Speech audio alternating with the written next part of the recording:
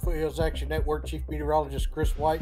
Want to just bring you up to date on what we're seeing across the area and how this afternoon is going to unfold. Here's the weather maker.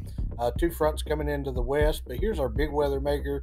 Upper level low moving off to the northeast. It's going to drag through a cold front across our area. A couple little troughs laying over the east, still in the area.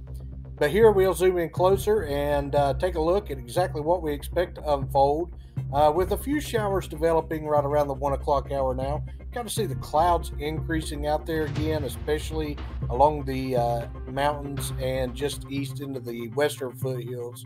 And then we've got some showers ongoing down east of 77. We'll play this out and we'll take this out to about 2 o'clock.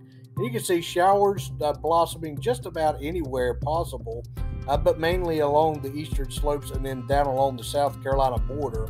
Taking us out just a little bit further, and you'll see pop-up showers and storms possible about any point this afternoon, and they're not going to move a lot. Now, here comes the front end between 6 and 7 o'clock with the showers and storms moving across the foothills, the western foothills around 6:40, and then off to the east, you can see they're around 8 o'clock.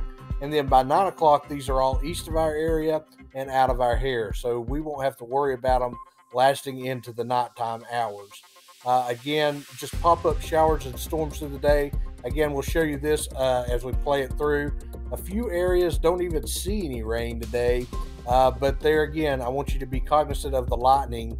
If you hear thunder, remember, when thunder roars, go indoors. Move indoors anytime you hear thunder there.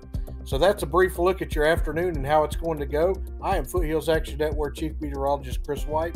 Have a great evening.